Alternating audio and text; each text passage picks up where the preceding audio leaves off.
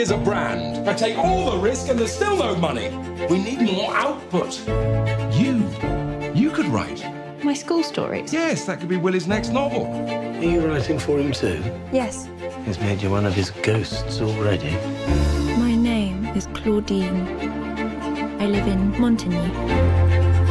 I shall probably not die there. It's beautiful. We've never had one fly off the shelves like this before. And do you know who's buying it? Young women. Really?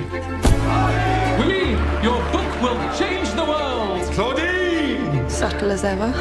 I have a little plan to turn Claudine into the most popular girl in the entire world. I believe Willie based Claudine on your school days. Yes, I think I had a little something to contribute.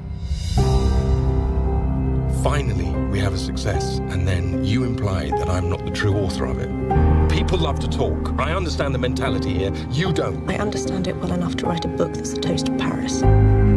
You've done something important. All those young girls, we've given them a voice. You should own up to it. He was after you. Your jealousy is misplaced. How so? It was the wife I found interesting. We're holding dynamite here. It could blow our bloody heads off.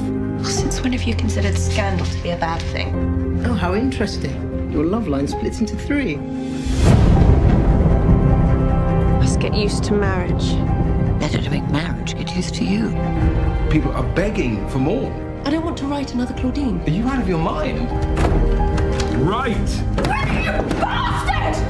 No one can take away who you are. Destroy these. Incinerate them. You found me when I knew nothing. You molded me to your own desires. And you thought that I could never break free. Well, you're wrong. The hand that holds the pen writes history.